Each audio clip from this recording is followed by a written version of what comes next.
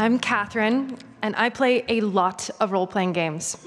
Yep. Give me your dice rolls, stat checks, epic campaigns, fiction-first mechanics, gnarly character creation. I am down for that. I call that a Saturday.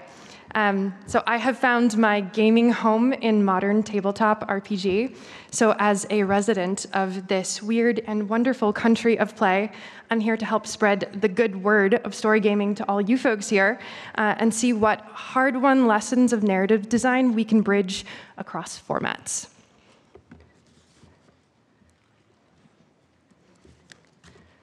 Let's start with introductions, as is only proper. I'm 50% of Thorny Games.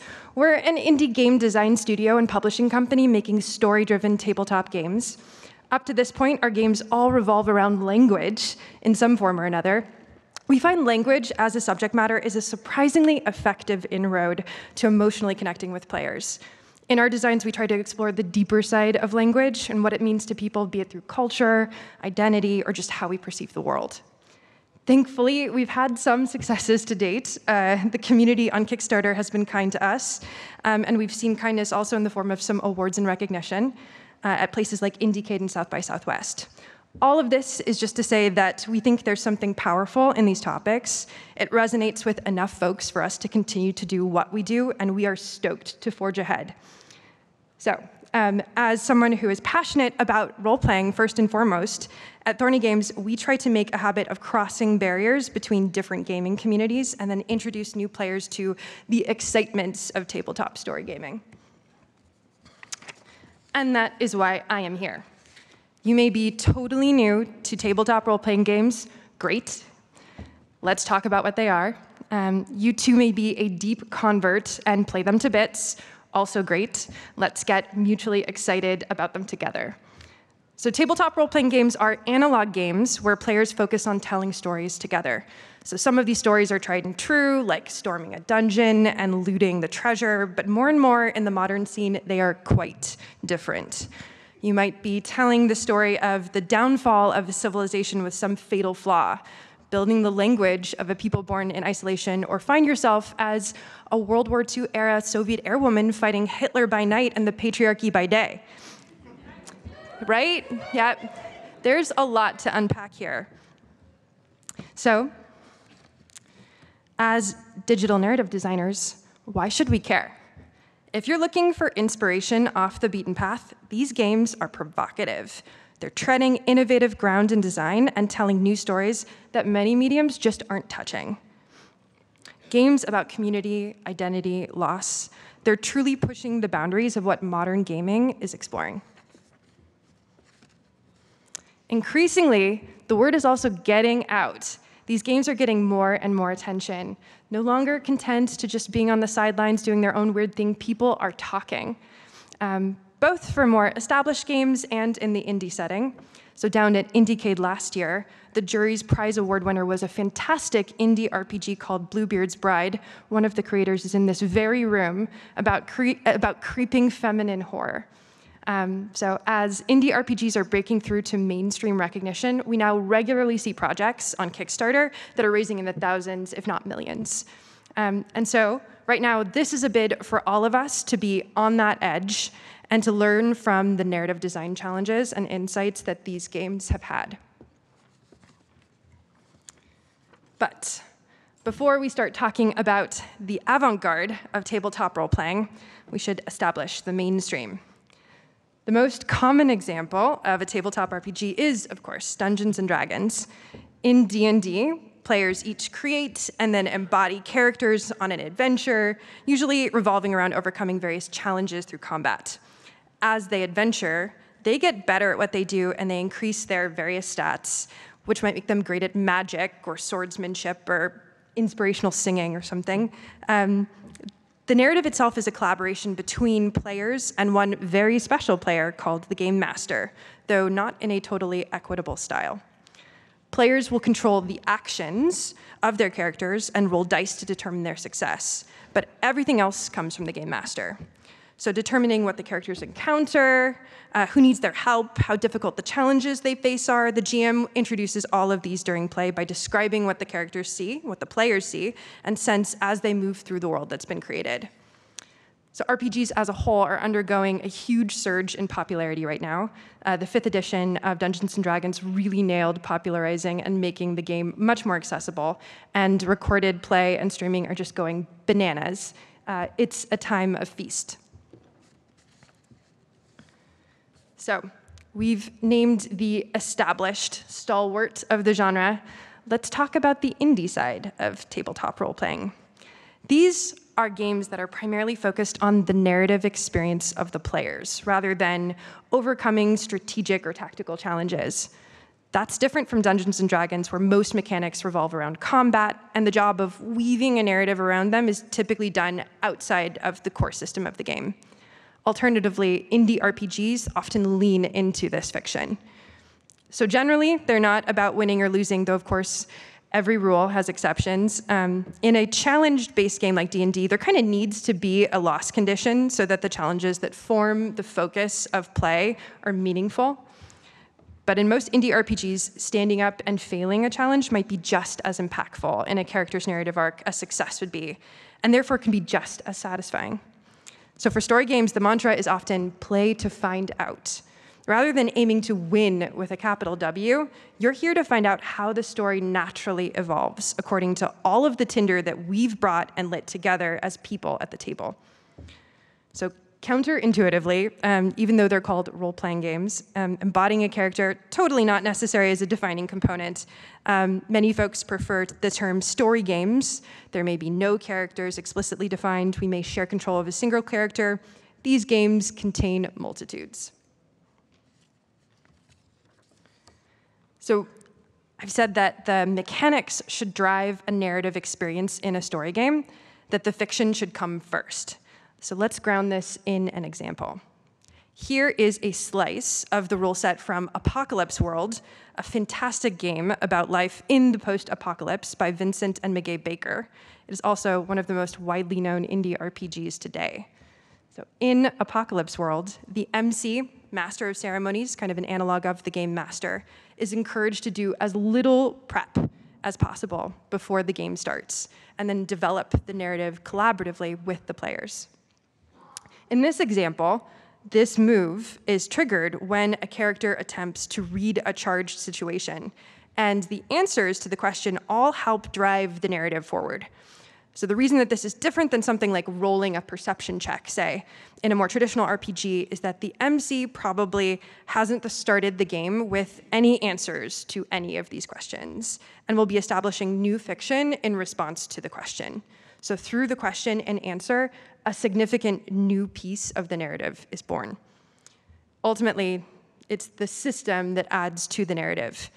The player has established how things became charged, and then the MC responded to the move by providing an immediate threat. Suddenly, we have a game. So full stop here for some healthy wordings. When you recount trends in history, there's much that is dramatically incomplete, and that is also true of this telling. All of this is offered to you as a taste in anticipation of future conversation and play. So take this generously. Let's place our focus in the modern era for these games. Many of the tabletop RPGs that are most widely known, Dungeons & Dragons, Call of Cthulhu, Pathfinder, they actually have their roots in games that are decades old. So even though they've gone through dramatic iteration, significant dramatic iteration, the core focus of the game and what it tells the players to care about has been essentially untouched. So Traveler is a wonderful example of sort of more traditional design that has some really interesting ideas about mechanizing the story of a character through character creation, through something called life paths. And it probably goes down into history as one of the only well-known games where you can die as a character as you create them. Interesting. So as a focus of study, we'll talk about a more modern brand of RPG. So we'll root ourselves in the glorious 90s, aughts, and 10s that gave us games like Fiasco, where you relive a Coen Brothers-esque catastrophe during play, Microscope, where you tell a story of fractal histories using nothing but index cards at the table, or The Quiet Year, a map-building game about community. along with very many others.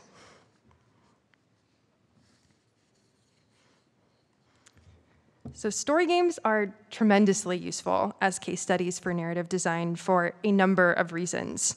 For one, they're forced to wear their design choices on their sleeves because they need to be run by the players at the table.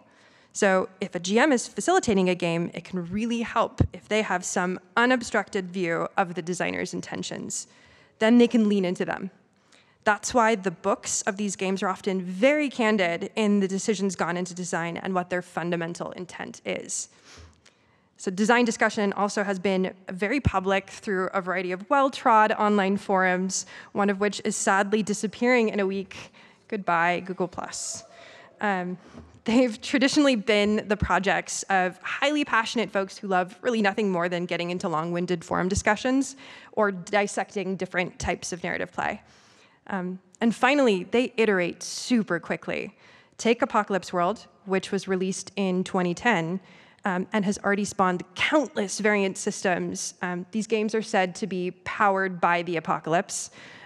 In the main online repository hosted on the Apocalypse World website, you can find hundreds of powered by the apocalypse games, many of them bending the established systems and taking them in completely novel and fascinating ways. So let's highlight some ideas that we can consider from modern indie role-playing games. I'll introduce a concept that's been explored in recent story games and offer you a question that this concept raises for narrative design as a whole. Let's start with a topic in modern story game design that's everywhere and that everyone has an opinion about, and that is the role of the GM, the person who has traditionally shepherded the entire narrative experience. So historically, tabletop RPGs viewed the game master as an ultimate authority. It's not unusual to hear them use terms like my game and my players with a sense of ownership. They were in charge of making play, world building, and honestly, really the vast majority of the experience at the table. While the players controlled their individual characters, the GM gets to build worlds, write histories, place props and objects when narratively convenient. They had special authority within the mechanics of the game, and then were generally the source of antagonism, conflict, and plot for everybody. So in many ways, the GM role, as separate and apart, has been nurtured by many components of the game systems themselves.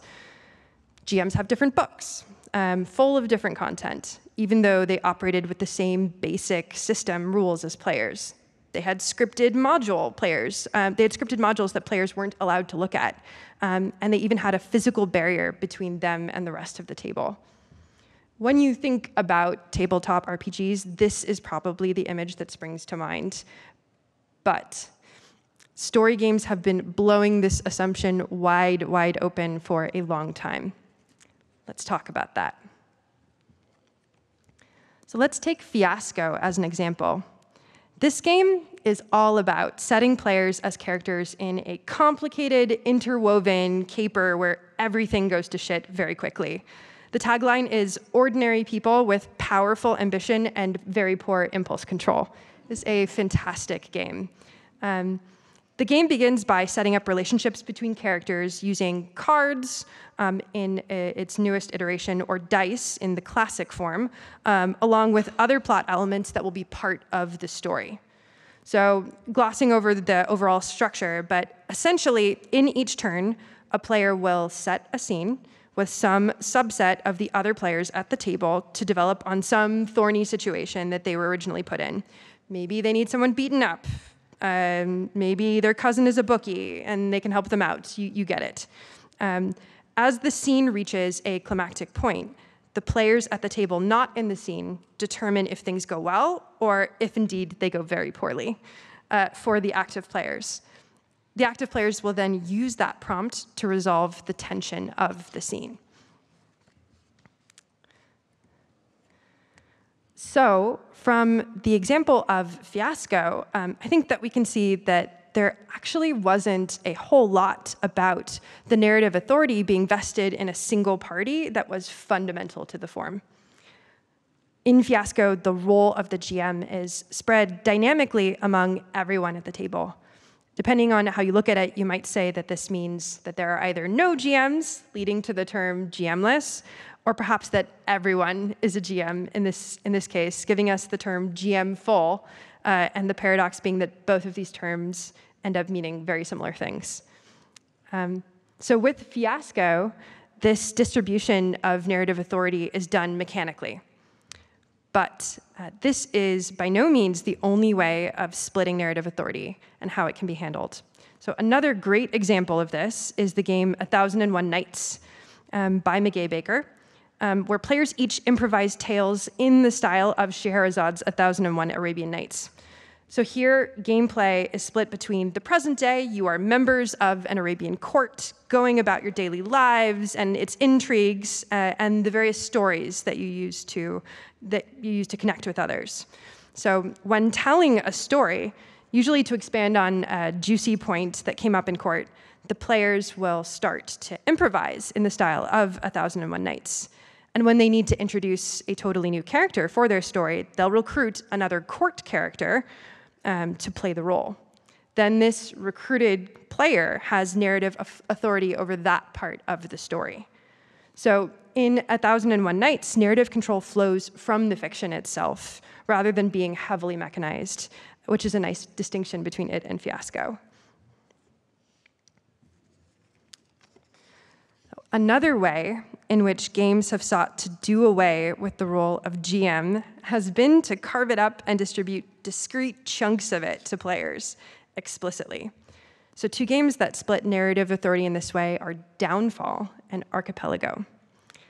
Downfall, by Caroline Hobbs, tells a story about the fall of a culture that we create during the game that ends up succumbing to its fatal flaws.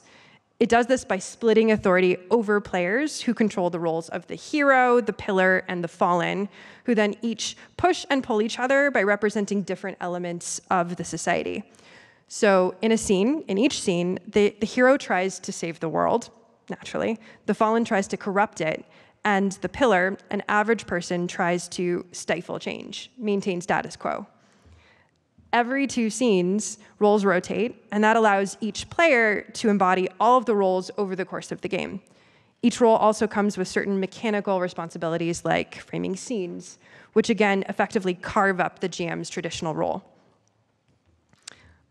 Archipelago is another great example that experiments with narrative control through a few different mechanics. Important narrative license and environmental themes are divided among the players themselves. So for example, if we're playing a game in a sailing boat traversing the Pacific, one player may control the element of the weather or the ship. And whenever uncertainty is raised about that element, you will have authority over what happens. It also intersperses that with moments of narrative surprise by employing these really neat things called ritual phrases that players can use to prompt one another to change things. So for example, you can use a card like, "That might not be quite so easy," to signal that you want to ramp up an answer and go another way. So all of this stems from sort of a core principle that's prevalent in the story gaming design language that's called the Sega principle. It states that when one person is the author of both the character's adversity and its resolution, play is not fun. So all of these examples give us ways to distribute that work between players to make sure that even when narrative authority is split, there isn't a player just stuck in a loop answering their own questions.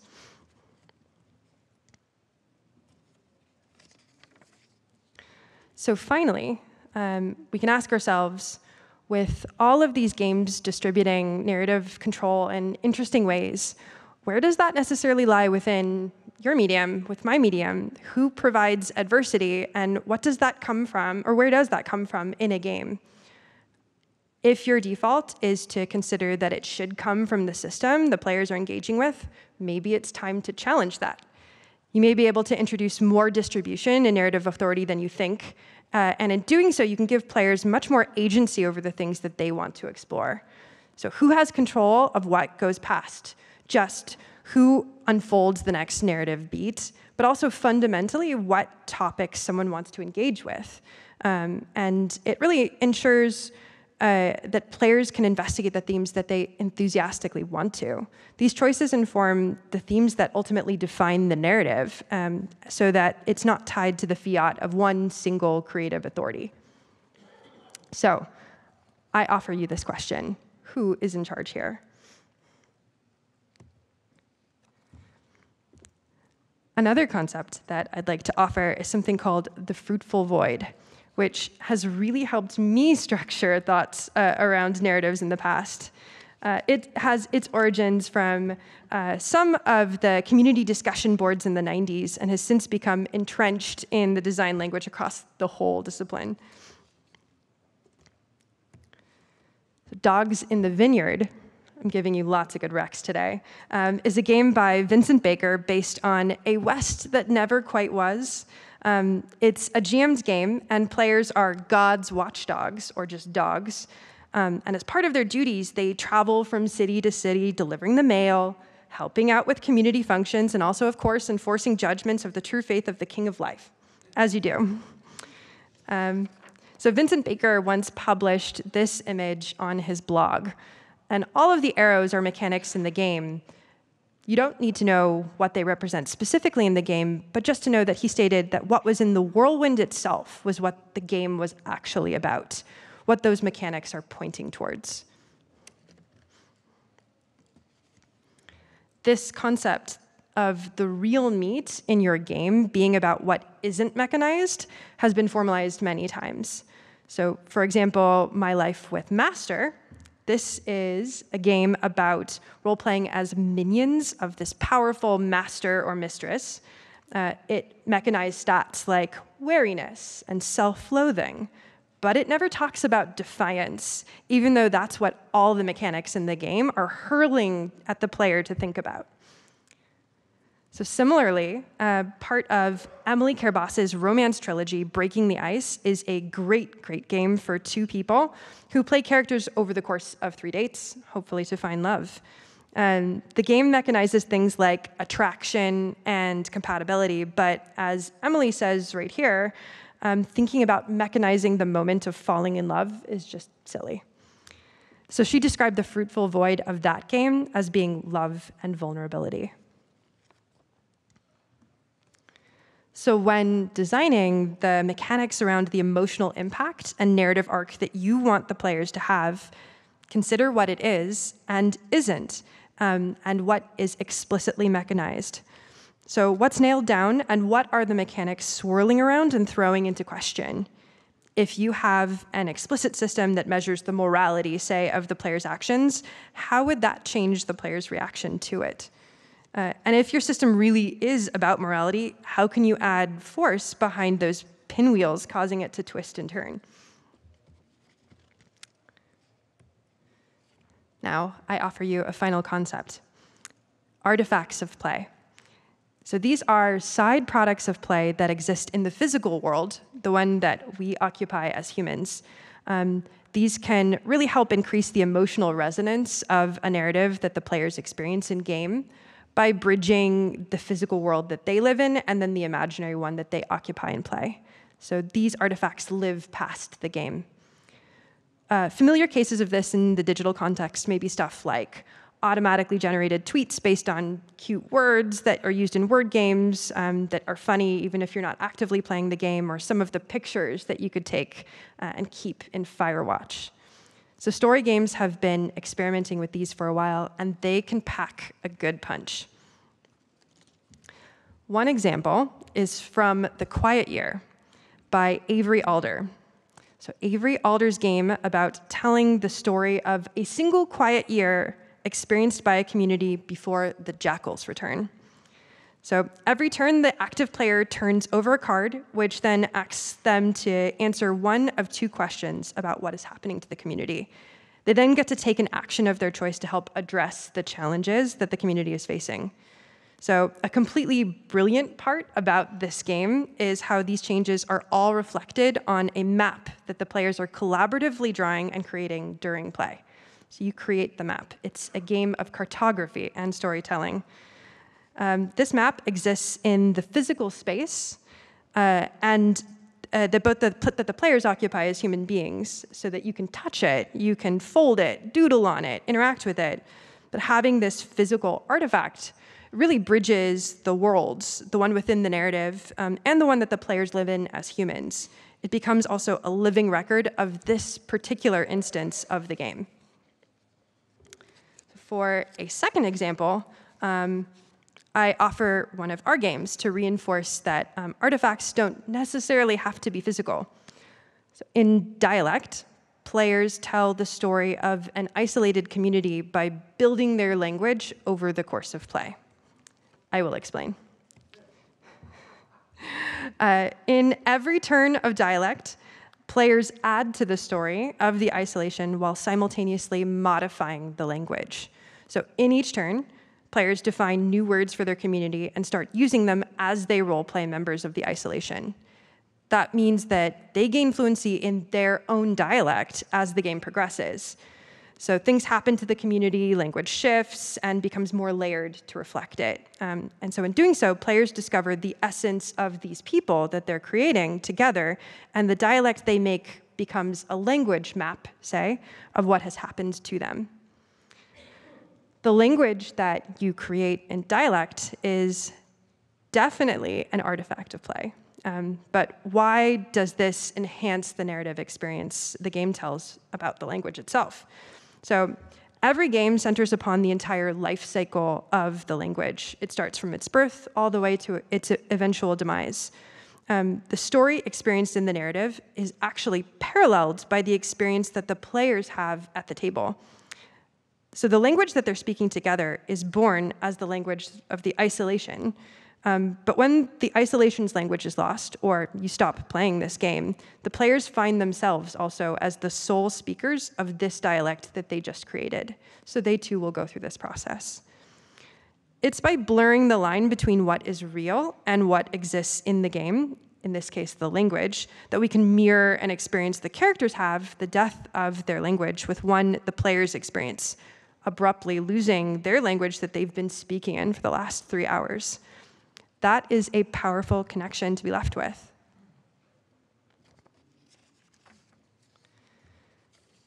So I ask, what can you build during play that lasts beyond the game?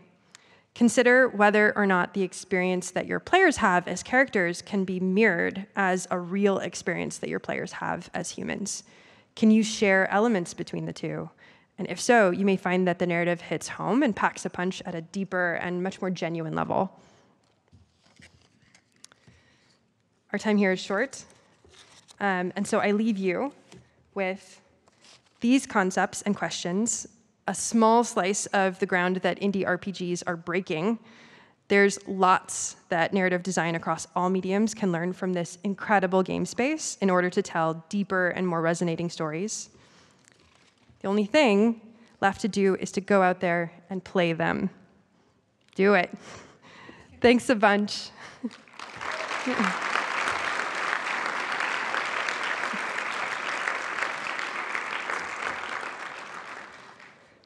I think we have 2 minutes for questions.